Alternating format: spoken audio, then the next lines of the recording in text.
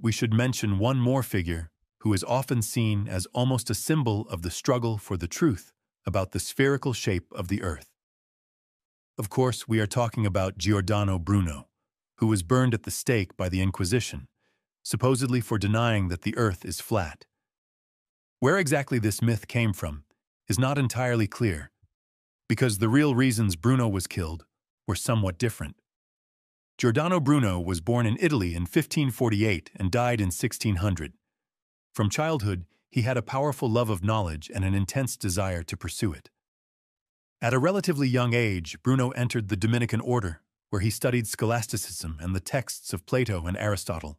In addition, he studied the works of Meister Eckhart. During this period, the young Bruno began to raise considerable suspicion because of his interests and intellectual passions, especially after he obtained a book claiming that Jesus was not divine, but rather possessed powerful magical abilities. Eventually, after numerous disputes with the Dominicans, Bruno set off to travel across Europe, where he encountered a wide variety of ideas and expressed his own. At the end of his life, Giordano Bruno, who had renounced the Dominican order, returned to Italy, where he was arrested by the Inquisition, which then conducted a judicial investigation for 7 years.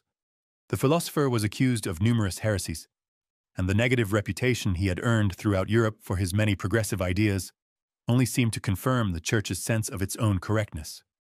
In the end, Bruno was sentenced to death because of his idea of an infinite universe and infinitely many worlds, as well as because he doubted the virginity of the Virgin Mary, believed in reincarnation, and was deeply interested in magic.